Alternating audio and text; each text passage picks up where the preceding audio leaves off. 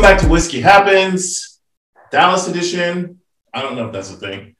Another episode of What's Poppin'. I know you guys know Travis got this a couple months back. He's been waiting patiently and diligently for us to play with this. So Travis, tell us what you got. He did just say play with it. No, super excited about this. So Gary and I both did a bunch of research.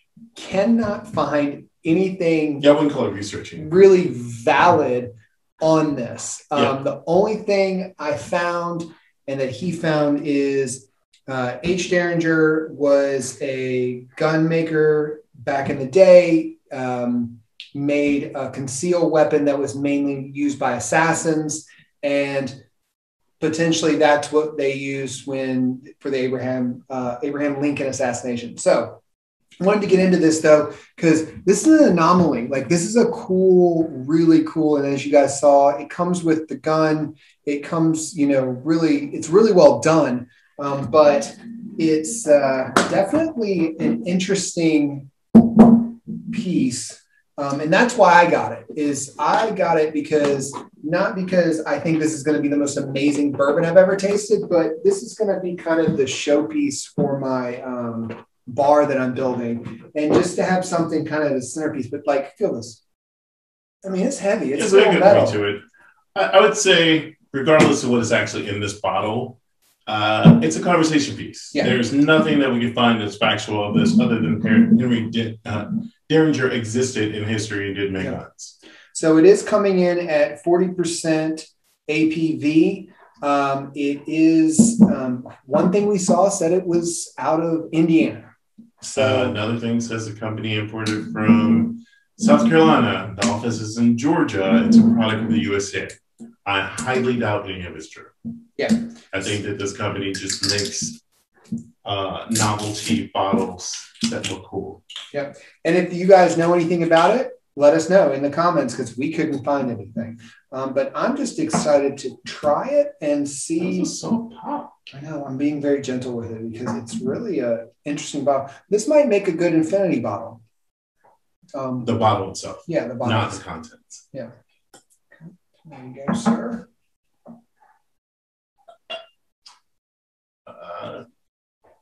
Right off the top, it's kind of, I'm going to say it's young. It's not deep. We couldn't find an age statement whatsoever. No. I will say though, it's one thing I think is neat about this is they only made 3,900 of these, or no, 2,900 of these. So just getting one is kind of neat. Pop in the showpiece. That's very light. Yeah. I smell a little bit of honey. A little honey, corn, of course, up front. I'm getting some clove.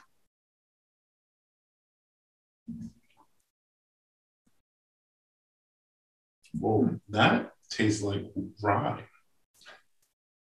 It's an interesting. I mean, it's a. The clove comes through more peppery. Yeah. I can definitely taste the honey now, but there's a grass-like quality to this. Yeah.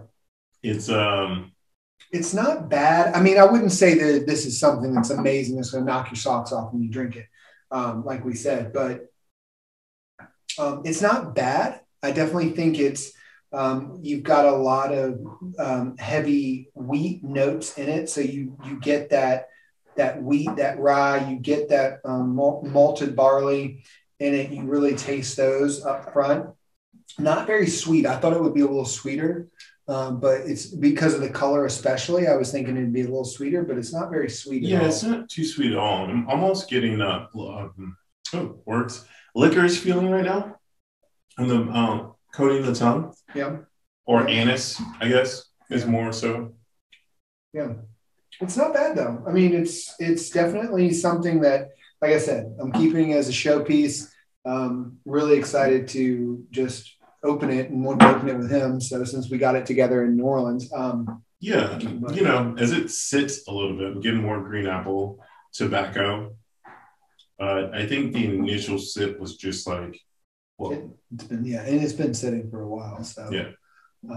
I'd be interested in maybe put put it on the rocks and see how it came out as well. Might do that off camera after we're done, just to see the flavor profile change. So yeah, so that's another edition of What's Poppin'. I hope you guys like that. If you, like we said in the comments, if there's anything anything at all, yeah, anything you know about it at all. Aiko Importers, or Aiko, if I'm pronouncing that wrong, it definitely sounds Asian. Yeah.